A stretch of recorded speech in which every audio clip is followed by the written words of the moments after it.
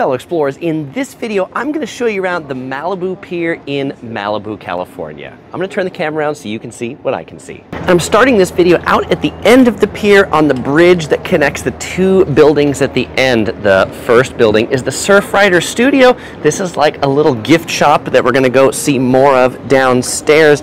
And then on the right is the Malibu Farms Café down there, a neat restaurant that we're going to take a look at. We're going to take a look at the beaches. We're going to see this pier in one of California's most expensive coastal cities. But first, let's take a look at what we see off the end of the pier here.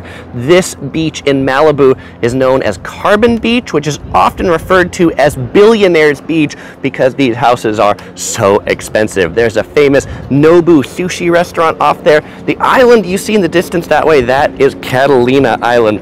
Oh, it's a little windy as I walk this way, but this surf breakout here is probably one of the most popular in California. It's the most famous because it's this long board wave that you can just kind of go on for a really long time, but you really do need big boards. All right, as we come down here and take a look at this area between these two buildings, this is the line to get into the Malibu Farms Cafe, and some more people coming up here to eat lunch. It's about 1 o'clock, and so it is a great lunchtime. Don't worry, we're going to take a look at it from the other side. But there's Malibu Farms, the sit-down restaurant at the land side of the pier, and here there's this casual one. They've got tables out here where you can get a great view, and that's why people like to come out to this one. This one's a little bit quicker. I almost want to say cheaper, but I'm not so sure about that. But look at the views from these tables. This is an amazing place to sit and eat. So they do have a bunch of signs that they remind you that there are aggressive seagulls to protect your food. And then inside, it's a neat restaurant in here too. Take a look at those views outside that window. Well, I guess you've probably already seen the views outside that window because you've been looking out here on the pier. Well, if we look out this way at the surf break, you can see this is a epic point break, and those waves go on and on forever. This is looking at it at about a 10x zoom. All right, continuing back from that Malibu Farms Cafe, what's the food here? It's kind of this, fresh California coastal cuisine. Lots of leafy green sandwiches, big on breakfast and brunch items. This is a popular pier for fishing. You'll see there's a lot of areas to rest your fishing poles, and the public restrooms are 1 and 2 here at the end of the pier, though the whole time I've been here there's been really long lines for it. All right, over here on the right, this is the gift shop at the end of the pier, which of all the California piers I've been to, this is the coolest gift shop on any pier.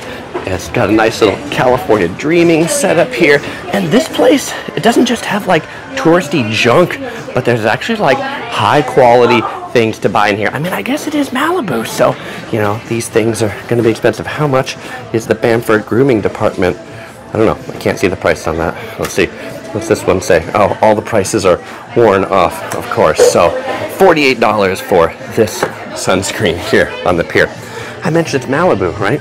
If we come over here, you can get all sorts of like pool toys to go in the water. If you need a wetsuit, if you want a tennis racket, if you want some surfboards, if you want some coolers, of course you want the LA Chargers, the new sports team. No comment since I'm originally from San Diego, which is where they moved from. Guitars, because wouldn't you want to buy a guitar at the end of a pier? Swim fins to give you extra propulsion when you're out in the water. And while you're in this gift shop, there's great views of the beach outside. All right, if we go this way, they've got a whole thing of stickers that are back here, and then the staircase that goes up to the second floor. I'm going to spare you the walk up there just so that we don't have to walk down too, but they've got all sorts of stuffed animals. Spunky Princess would really like these. But look, this is super cool. They have a pinball machine in here. It's called the Surf Champ. Of course, that's an old classic pinball machine. Oh, if you're thirsty, you can pick up drinks in here. They've got cold brew teas, ginger lemonade, kombucha, as you would get in Malibu. No simple Coke or Pepsi in there. Lots of those foofy, expensive drinks, but super neat gift shop. So definitely check this out if you come to the Malibu Pier. All right, so now let's work our way back to the front of the pier. Oh, and they've got some like cool classic bicycles that I think are really just kind of props to have out here. All right, so heading our way down to the land side of the pier. Oh, and finally, if you've got kiddos with you, there's kind of these like what little boats that they can ride in. And if you're here to fish, they do sell like bait and sardines and things like that for you to catch your fish right there. All right. There's two main parking lots here in Malibu. There's one over here by the surf break, and then there's one just to this side of the pier. That's where I parked today. That's one of the biggest challenges coming here is the parking. $15, enter into that lot. It's all day parking. You're probably not going to be here all day, but expect parking to be a challenge because, as you can tell, there are not many parking spaces. There's free parking along Pacific Coast Highway, the main road that runs through here, but there's not a lot of it for sure.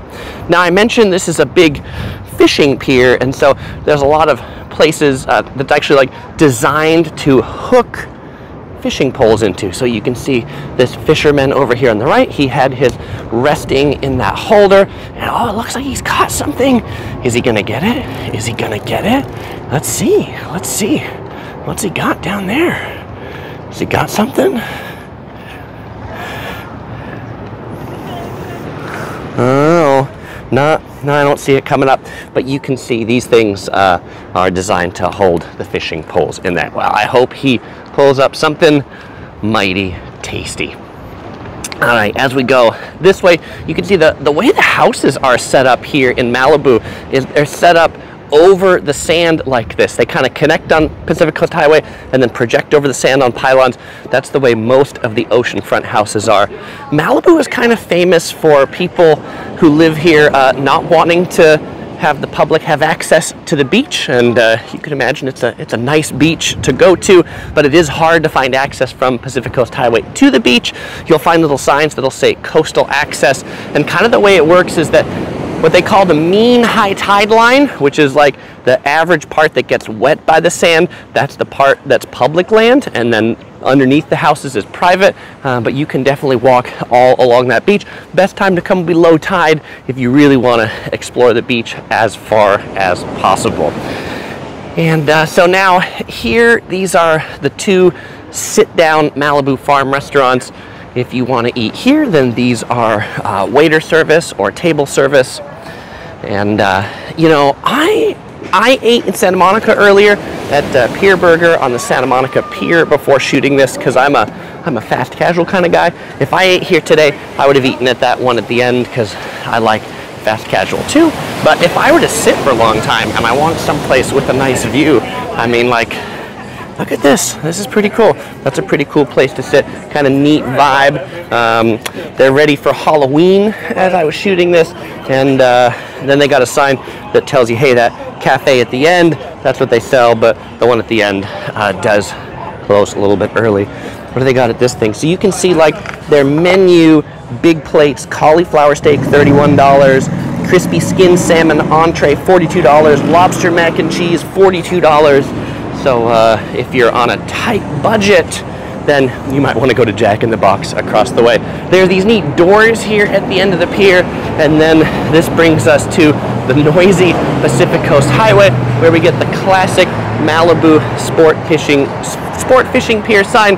And if you want cheap, maybe not that tasty, but cheap eats, you'll find a Jack in the Box right there at the end. And if you need beach supplies, but you don't feel like walking all the way to the end of the pier, just right in the parking lot, they have a little shop where you can pick up inner tubes, beach chairs, and those sorts of things. And also like another cool vibey store. I mean, this is really like California Instagrammable with all the yellow and the neon. I mean, I think I might have to come back and get me one of these Malibu beanies. What do you think?